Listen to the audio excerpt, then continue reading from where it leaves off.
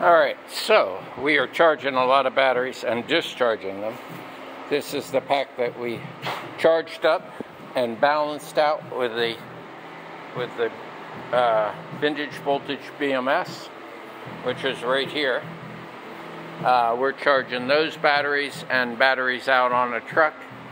We're pumping the electricity out of this at 16 amps, and so far we've pumped 105 amp hours.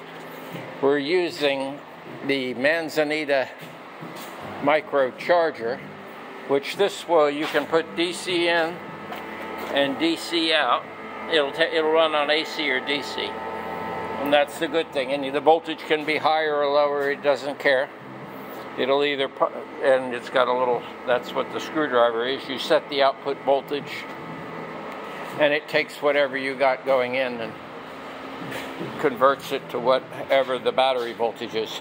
I got 3 different model BMS's, B&B boards here. This was Tesla's first batch, and these guys had the wires soldered right onto the board, which this actually seems like a pretty good idea. I believe what they did is they had the wires long enough, they put the board on, they stretched the wires out to wherever they would go, and then they laser welded them on. The next one came along was this model, which had one plug to plug all the wires into. And this is the last one with the ribbon. And this is an example of the ribbon right here.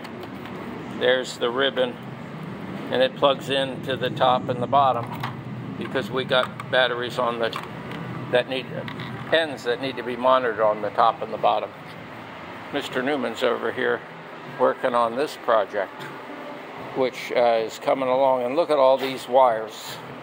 Oh my God, wires. And this has the Orion BMS, which this is another fine product.